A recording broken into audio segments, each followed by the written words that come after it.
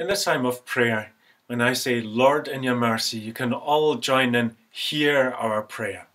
Lord, in your mercy, hear our prayer. Let's pray. Gracious God, creator of all beings, King of kings, sustainer of all living, we owe our lives to you. And in thankfulness, we come before you in prayer, bringing with us all troubles and worries of our lives, our concerns and thoughts for this world and all people in it. Lord, in your mercy, hear our prayer. We pray for our homes and families, that children may grow in love and happiness, their learning be joyful. We pray that relationships endure the stresses of the pandemic, that children and parents can be safe together in their home, and couples cope as well.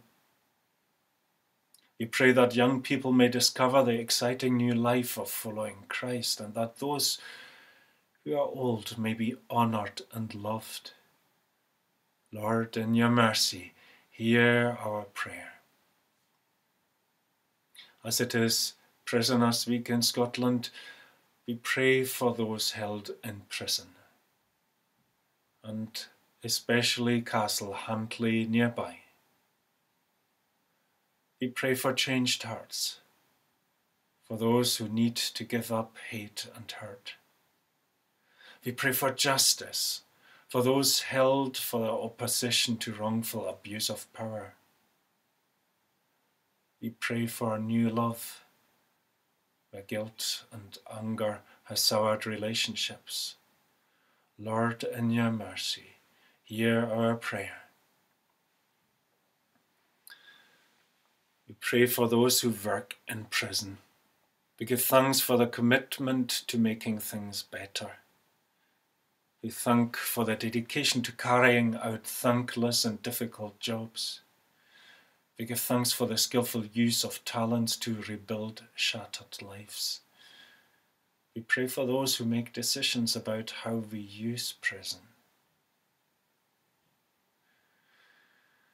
Bless those entrusted with decisions about justice and how it is enacted. We pray for politicians, advisors, judges and lawyers. We ask a blessing on community and charity workers striving to improve lives on the margins. We pray for the media that they might ask questions about how our communities do justice and not seek vengeance and incite hatred. We pray for ourselves, that we might seek justice and pursue it, and indeed that we may be pursued by mercy ourselves. Lord, in your mercy, hear our prayer. Now in a time of quiet, we bring before you, our God, all these people and situations on our hearts and minds, and we pray for them.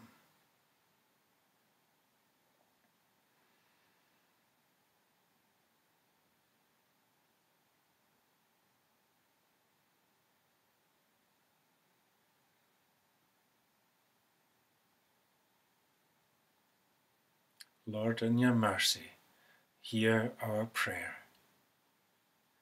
God, bring nearer the day when all people will live in peace and praise your name forever. Lord, in your mercy, hear our prayer.